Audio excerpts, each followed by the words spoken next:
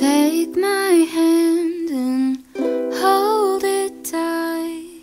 Hello, welcome to the labs. I've been XRFing standards, so standard reference materials, all morning. It's now after lunch. I've just come back off my lunch break. I couldn't actually talk to the camera this morning because there was a student having supervision behind me on the SEM.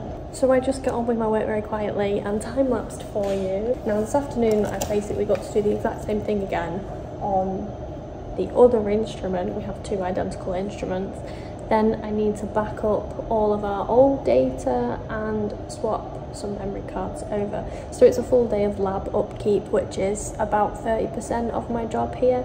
And one of my main responsibilities is to look after the standard reference material collection here in the Cambridge Archaeological Science laboratories. I have a set 4 standards, 1 iron, 1 copper alloy with gold and 1 more pure gold that I run, as well as 3 ceramic standards, and those I run every other month or so, and we basically check how the instruments are doing over time. The theory is that we plot the results, and then over time, if there's a shift in one direction in terms of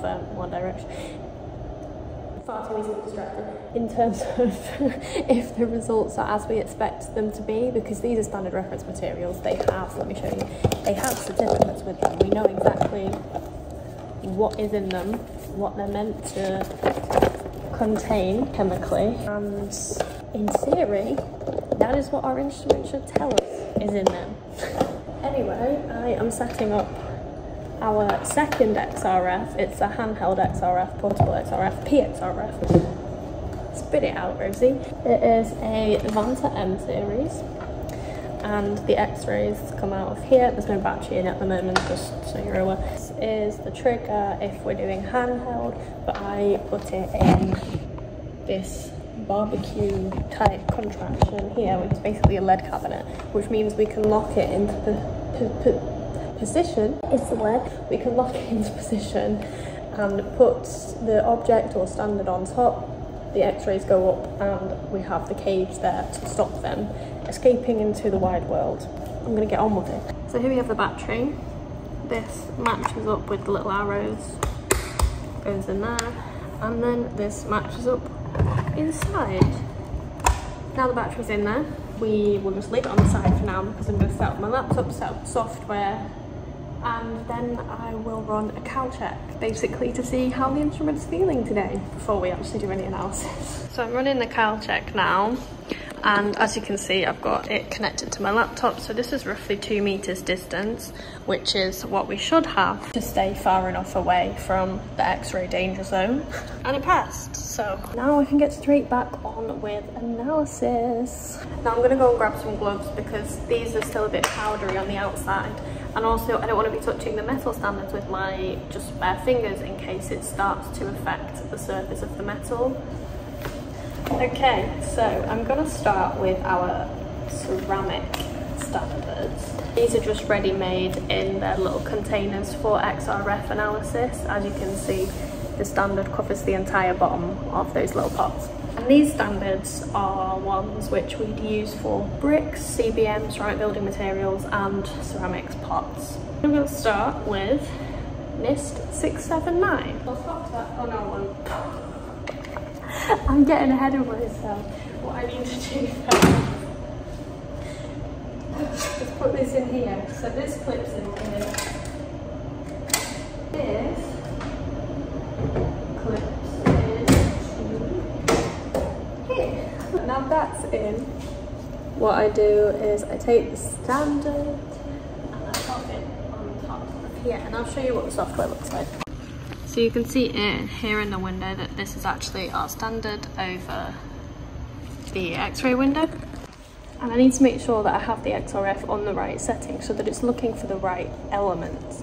So to do this, I select our geochem method and then a user factor, which my colleague made.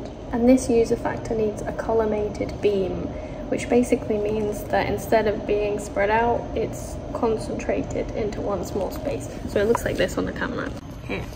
And if I change it to uncollimated, It's like this.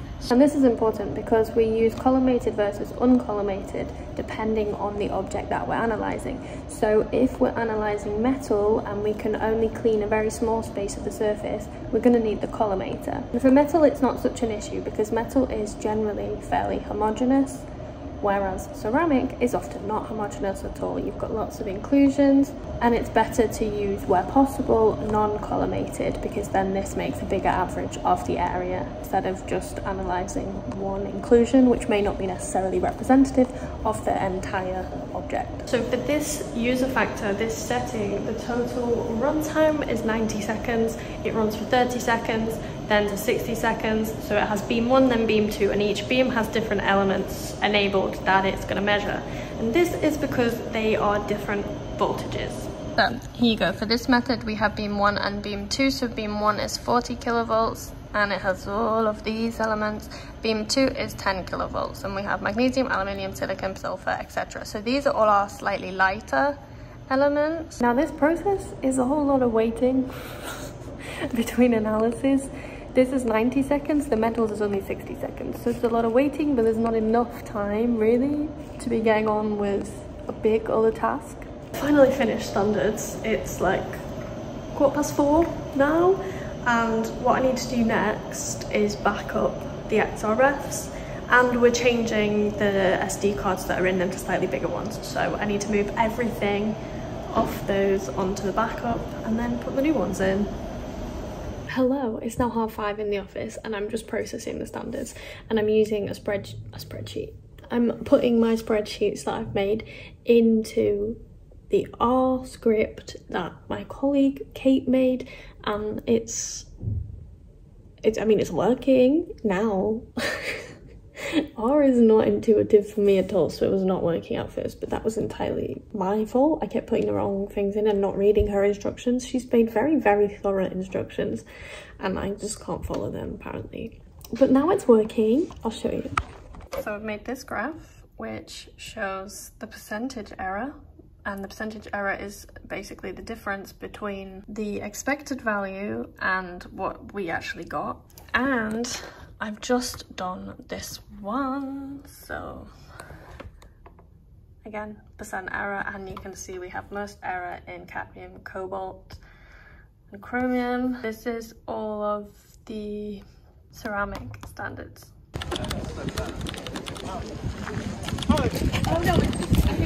Good morning! I am at Sutton Hoo. We're on a work day out. It's so bright I can't see anything. So everybody's here. There's a boat. We're going to the house first, and then we're going to do the mounds, and then this afternoon I'm meeting Giselle Király, who is excavating with Time Team at the moment, and she basically arranged this visit to come and see what they're up to, and I'm so excited. Hi, I'm Ella, and I study ethical museum practice. Hi, I'm Miranda, and I study ancient proteins. And we're both at Cambridge.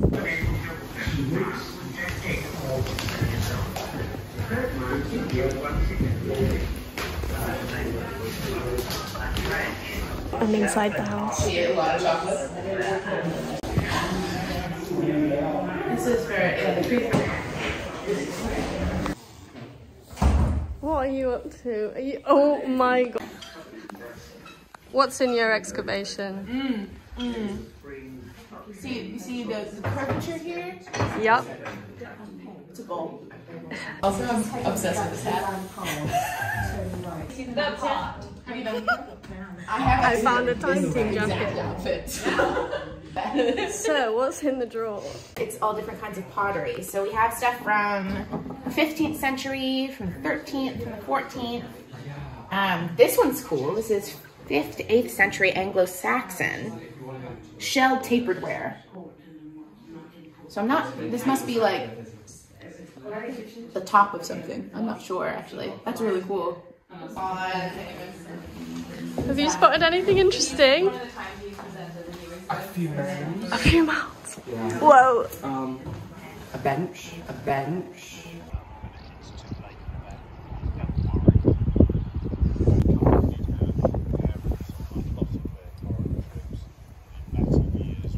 Oh, okay. So little thing in there. And successfully robbed. Nice. Yeah. Excavated in 1991. We like when they miss. Ooh, and number 19 is execution graves. Okay. Interesting. 39 victims of execution were buried in 2 groups between the 8th to 12th centuries. So later period. One around Mount 5 and the other beside the ancient trackway at the edge of the mountain. Oh yeah. Okay. So there's one. Oh, maybe those gravel. Do you see where the gravel? Yeah, they're indications actually are? Yeah. grave shaped. Yeah. So here we are. There are. A bird has a cricket in its. Really? Maybe the best spot where we're like, yeah, really stressing it out. See it better from my phone. And... So there's 18 mounds, that's what you said, right? Yeah. 18. All different sizes, and some execution burials from a few hundred years later. Yeah, the silver helmet they found in the ship. The most impressive of the burials, without a chamber, is of a young man who was buried with his horse. It's a choice. Going into the museum. Who's the first king of England? Go.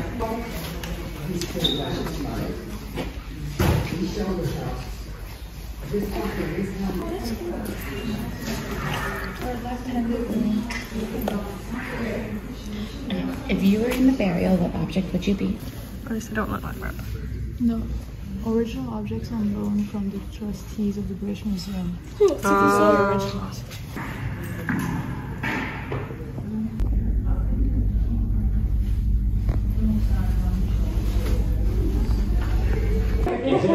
showing pictures of information as you do.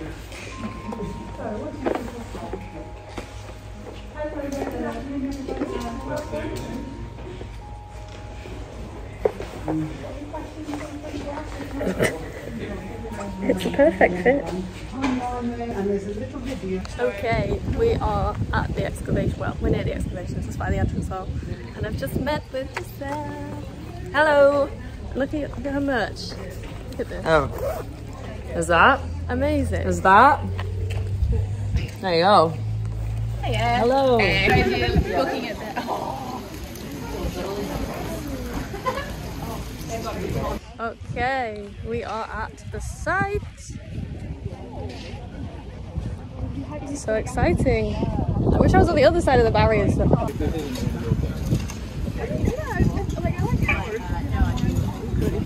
What we've done is actually extended trench. You can kind of see the outline of where the trench was last year. Oh my gosh.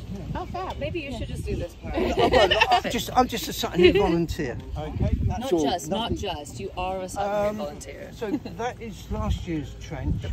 Going up that way. So this is the new trench going that way, and this is last year's trench going up there. And down there where the digger is, I think it's backfilling. It's backfilling now, yeah. I can actually say I did actually dig in that one. Yeah! And what did I find? Natural features. One small piece of green glass, which is more like the 20th century. It's okay, still look. Hey, look. Yeah. So, Sutton Hoo. Sutton is South Town, so the two Who's of the South Town. And so we're on one here, and there was burials over there, burials over here, there's burials all over there. So you can kind of get that idea and that image. There are loads of burial mounds. Hanging pole on the left-hand side, and that's on display where it's found. And in it, That's really fun. Like 6 feet. There's like a boat on the ground too that was yeah. They found relations of the lady. Isn't it so cool?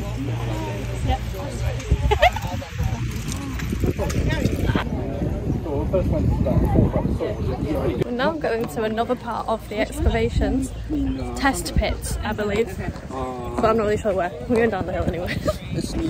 Following Giselle. It's really excited, yeah. Yeah, so basically this river is what all of the boats would have come along this and then up. They would have ended up getting it all the way up here. We don't know exactly how the landscape really looks down here because we don't know how the river would have moved differently, but the fact we've still got this view And you can actually see it from Tranmere House. So you can see the mounds from one window, you can see this river from a different window. That's Woodbridge over there. So over there's a long boat where Martin Carver's actually recreating a massive boat. That's awesome. So we're here by the river looking at the test pits. And there's just lots of volunteers doing various test pits around the field.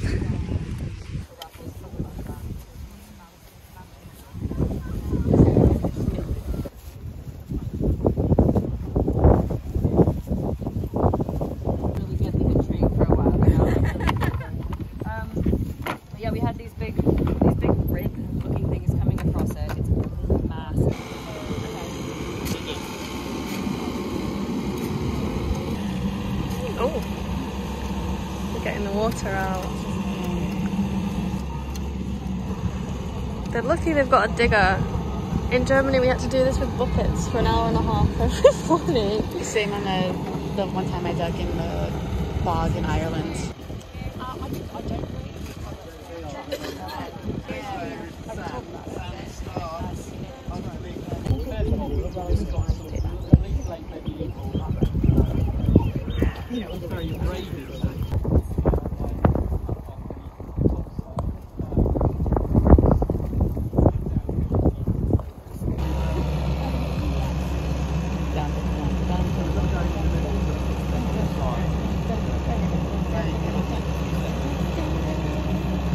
I really appreciate the background music you're giving this clip. It was perfect. Ooh.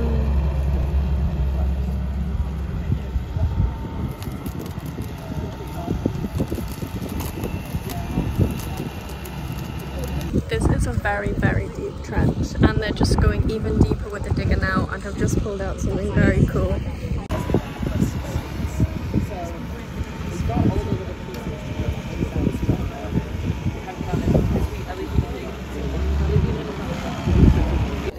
I'm excited. No, this is actually good. That's a real piece of